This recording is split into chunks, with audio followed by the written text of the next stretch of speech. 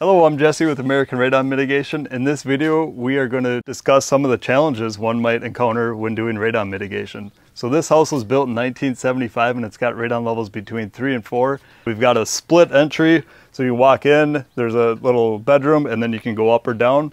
Under that entryway, there's a crawl space with a concrete floor, thankfully. But just a few things on the outside of the house. We've got an attached garage.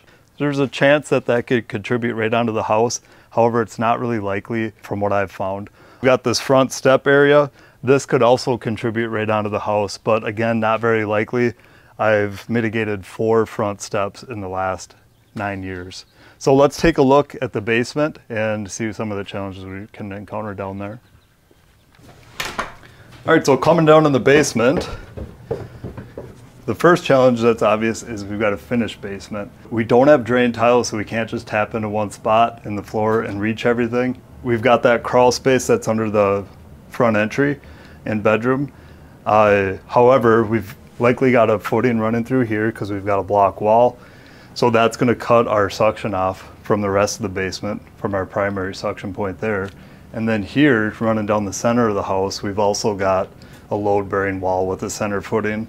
So we don't know if that footing runs all the way through, which is going to help block our pressure field extension from one side to the other, or if it stops right here.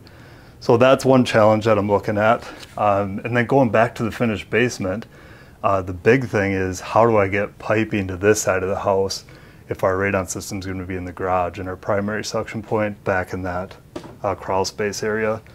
But over on this far side of the house, one of the other challenges we have is we've got this shower stall, and there's potential to have a plumbing block out underneath that shower stall, so it's like a 1 foot by 1 foot hole. That might be an air leak that we can't really easily seal without doing some demo. And then we've got all the sub-slab plumbing on this side of the house as well, furthest from where our radon system is going to be. So we got to find a way likely to tap into the sub-slab plumbing, and that involves getting a pipe or suction over to this side of the house.